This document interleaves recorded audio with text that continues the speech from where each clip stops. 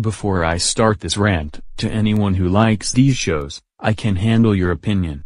Anyways, enjoy. Silent cartoons. These shows suck. By silent cartoons, I mean the likes of Pink Panther and Pals, Shaun the Sheep, Larva, Augie and the Cockroaches, Oddbods, Happy Tree Friends, Mitch Match, Casey and Channel TV2, and Avocado Couple.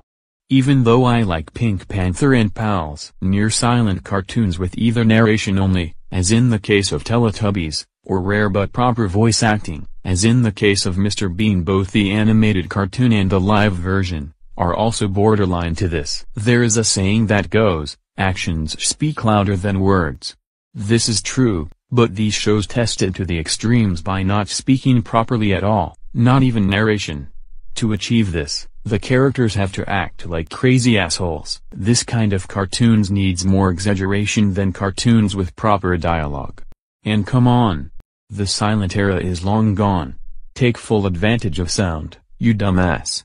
These shows, having no proper speech at all, are not friendly to blind people. That's all I have to say. So screw silent cartoons. End of rant.